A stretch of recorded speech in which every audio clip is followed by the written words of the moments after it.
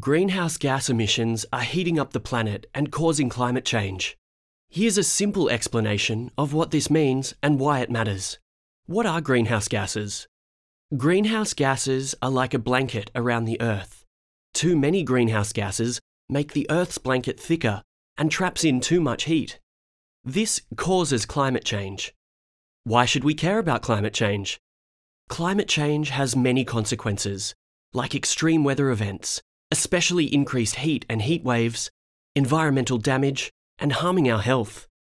People are causing climate change through everyday activities that produce greenhouse gas emissions.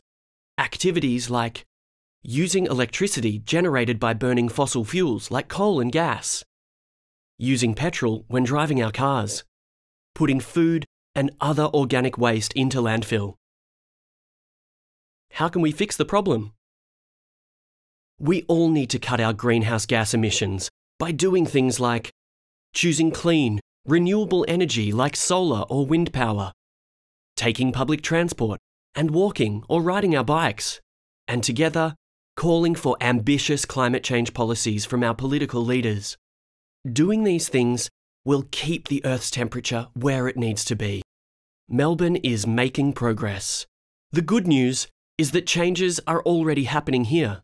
Melbourne's trams will soon be powered by renewable energy.